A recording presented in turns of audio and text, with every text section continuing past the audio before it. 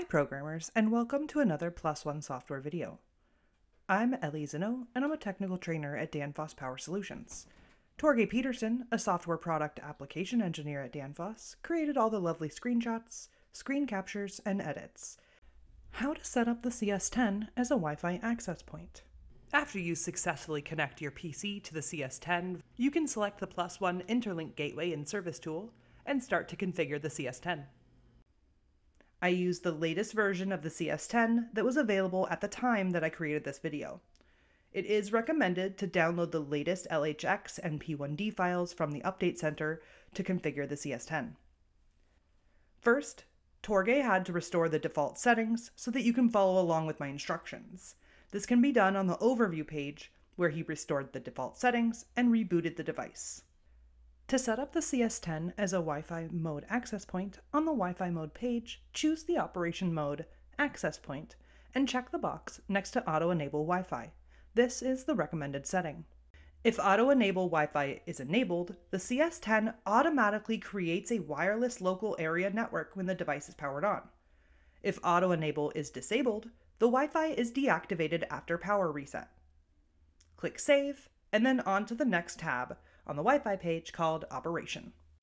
Wi-Fi Configuration. The default settings are displayed on the Wi-Fi Operation page. The red text indicates that the default credentials need to be changed in order to get access to the CAN bus, otherwise it will be blocked as long as the default SSID is used. Torge set the SSID name to CS10 Access Point, but you can rename it any meaningful name. Be sure to click Save. If Wi-Fi is not enabled already, sometimes it is, sometimes it isn't, go ahead and click Enable. You can also check that the Wi-Fi is enabled with the white indicator LED on the CS10 itself. If the Wi-Fi is enabled, the service tool will check that the SSID name format is good and will indicate the status with the LED, either green for correct naming format or red for incorrect naming format. Now, to check the correct format, delete the SSID name, keep it empty, and click Save. The LED will turn red since the SSID format has not been met.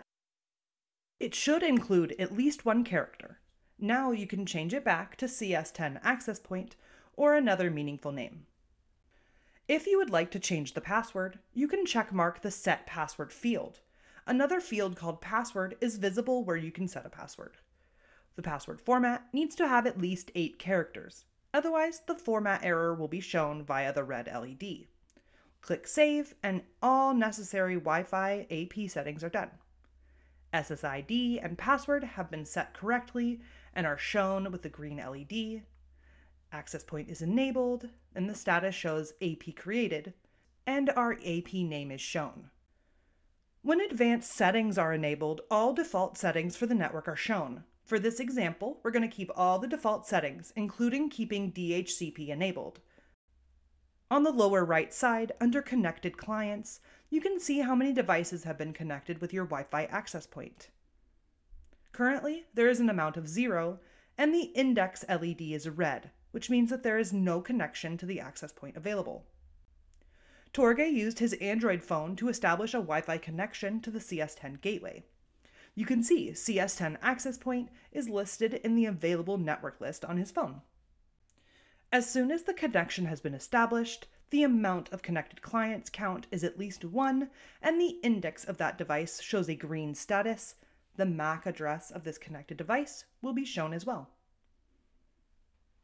If you have more than one device connected to the access point, you can choose these and click on Go to Index to see the status and the MAC address. Don't forget to save your settings. Service Tool Connection. To test the Wi-Fi connection to the CS10 access point, connect your PC to the CS10 gateway, first using the Wi-Fi network settings on your PC.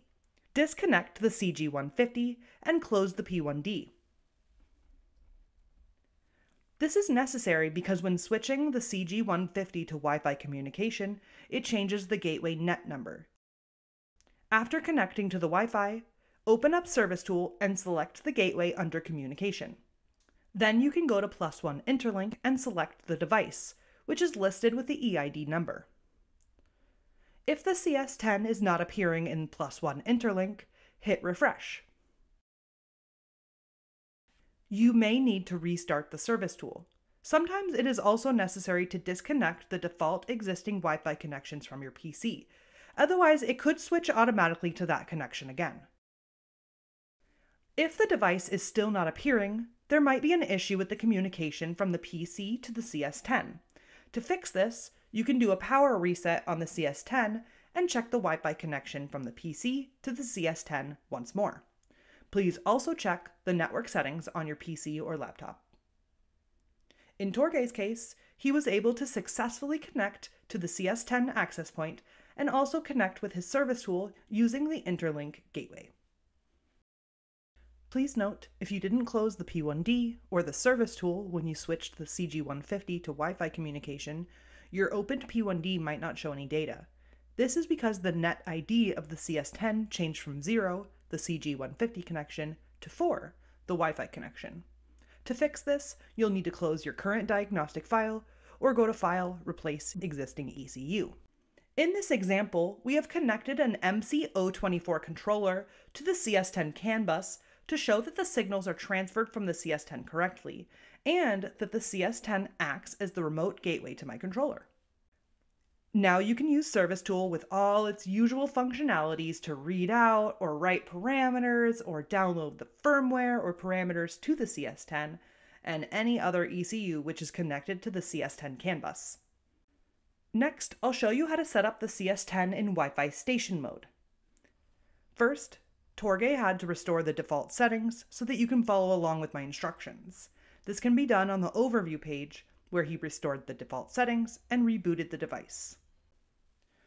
To set up the CS10 in Wi-Fi station mode, on the Wi-Fi mode page, Torge chose the operation mode, station mode, and checked the Auto Enable Wi-Fi box. This is the recommended setting. If Auto Enable Wi-Fi is set, the CS10 automatically creates a wireless local area network when the device is powered on. If the Auto Enable is not set, the Wi-Fi is deactivated after each power reset. Be sure to click Save and then on to the next tab on the Wi-Fi page called Operation. Wi-Fi configuration. The default settings are displayed on the Wi-Fi operation page. The first one here is Auto Connect, which is set so that the CS10 device automatically tries to connect to the selected network after power on. If you click on Advanced Settings, you can see that the DHCP mode is set by default. DHCP mode is needed for this example, so he will keep this setting unchanged. Under Client Status on the right side of this page, the SSID shows the default name including the EID. This needs to be changed with the gateway name you want to connect the CS10 to.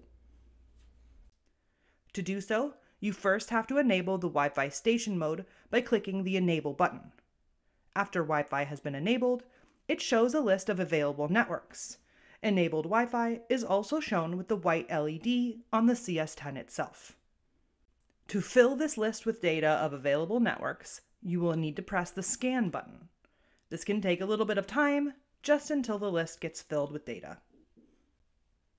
The number of available networks is shown in the field Amount access points. The first element to be shown in the list can be selected with the Start Index field and by pressing the Go to Index button. For each available network, the SSID, signal quality, signal level, and the security type are provided. Via the Password and Connect buttons, you are able to connect with any listed gateway in the access point list. After an available network has been connected with, the correct password, the connected IPv4 address, the link quality, and Wi-Fi mode are filled with data. Don't forget to press Save. Service Tool Connection. To test the Wi-Fi connection to the CS10 station mode, the PC needs to be in the same network. In this example, Torge used his home network, which his PC is connected to by default. Since the CS10 is set up with the same gateway, both the PC and the CS10 are in the same network. After connecting to the network, he opened up the Service Tool and selected the gateway under Communication. He then navigated to the +1 interlink and selected the device, which is listed with the EID number. If the CS10 is not appearing in +1 interlink, hit Refresh.